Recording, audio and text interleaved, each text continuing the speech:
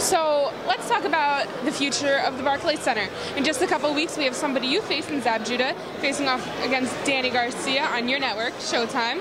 You'll be commentating that? Yeah, I'll be working the fight. I think it's a good fight. What's your prediction? Danny seems hungry right now, and it's his moment, but you can't count a guy like Zab out. He's a veteran, and he's a guy who's also going to relish the fact that he's fighting in Brooklyn, where he's from, So it's a good styles matchup. You got the tenacity of Garcia against the speed and athleticism of Judah. So I like the fight. It's hard to pick against Garcia, but I'm curious to see what Judah has, knowing this might be his last chance. So what about May 4th? It's on your network again. Yeah. That's a huge deal for Showtime. Yeah. Mayweather Guerrero, will you be out there for that? Yeah, I'll be out there for that as well. I'm excited, Floyd coming over to Showtime and, getting to showcase himself over on that network, on our network.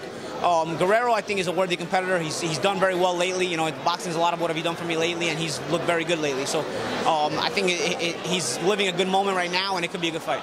Do you think he's, already home with the victory? You can't say that for sure. It's hard to pick against Floyd because he's never lost, but at the same time, Guerrero has been looking very good, and he's been beating some pretty good fighters, and he's beating them like nobody else beats them. Like, he just beat Andre Berto like he stole something, you know what I'm saying? And like, nobody had done that to Berto before, so you got to give some credit there. So what about this weekend, right over there in Radio City Music Hall?